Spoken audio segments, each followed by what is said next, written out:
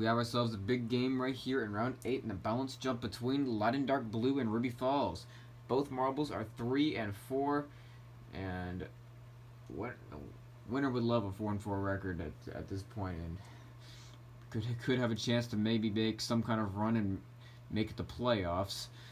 I mean, like, it'll be hard though. I mean, like, both of these marbles have struggled in this balance jump this year, but one of them's gonna get this win right here and go to 4-4. We'll see what happens though. Here we go. Let's begin this game. Light and Dark Blue going first, and man, this is gonna be bad. 16 for Light and Dark Blue. That's a bad first shot by Light and Dark Blue. Even after a great round 7 win to Moon Swirl, putting up 2 full 50s in a game. Ruby Falls only gets 4. Well, Light and Dark Blue gets a little bit lucky there, and oh my gosh, what a sloppy game right here. As Light and Dark Blue only puts up 28. Yeah, I'm thinking that one game last round was just a bit of a fluke.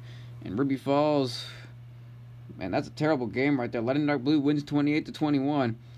But man, that's really bad right there. But anyway, thank you guys very much for watching. Make sure you subscribe, like this video, and make sure you go click the link down in the description so you could follow the competitions and go follow Lee's Instagram, AAMC_marbles. Alright, so you probably know that the timed race is over now. I'm going to spoil and tell you who won the timed race championship right now. Okay, so if you don't know who won, then you might as well go check it out right now. Alright, so Clear Yellow Star is the 2017-2018 timed race champion. So congratulations to him, and congratulations to Green Yellow Swirl for winning silver, and Swampland for winning bronze. And alright, I guess I'll see y'all tomorrow. We got more balance jump games coming up pretty soon.